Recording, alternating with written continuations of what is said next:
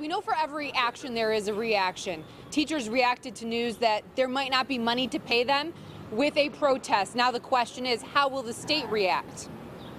I hear you!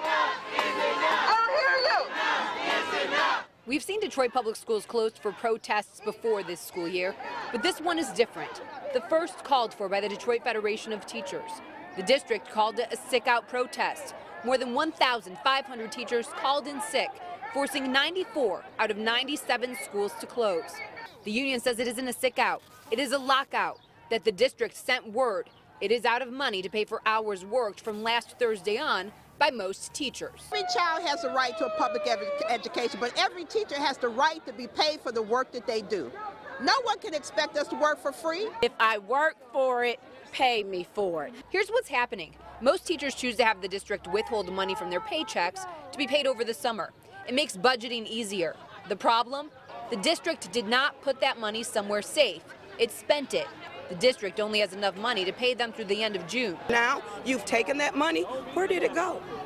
$30 million of our pension fund is missing. Where did it go? We've already worked and earned this money, and it's gone. I understand the frustration they feel, and I would like to do something about it. And I understand that they have to be paid for the work that they do. DPS manager Judge Stephen Rhodes said he is fighting to convince the state to give the district enough money to continue operating and paying its workers. Teachers are not the only ones impacted. All employees are.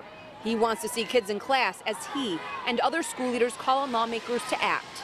And I will be continuing my efforts to help them understand how critical the passage of this legislation before them is. The DFT called for a sick-out. I'm calling for people to call Lansing.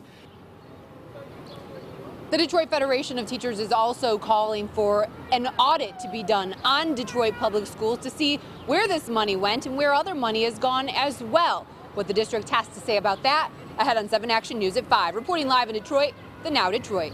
All right, Kim, thank you very much.